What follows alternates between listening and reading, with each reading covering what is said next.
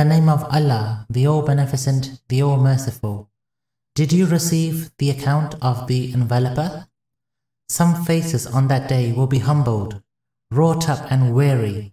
They will enter a scorching fire and made to drink from a boiling spring. They will have no food except cactus, neither nourishing nor availing against hunger. Some faces on that day will be joyous, pleased with their endeavor, in a lofty paradise, wherein they will not hear any vain talk.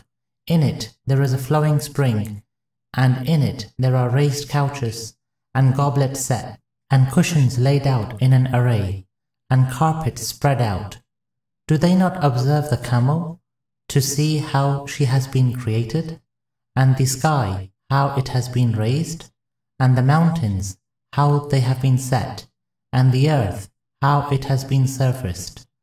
So admonish, for you are only an admonisher, and not a taskmaster over them, except him who turns back and disbelieves. Him Allah will punish with the greatest punishment. Indeed, to us will be their return. Then indeed their reckoning will lie with us.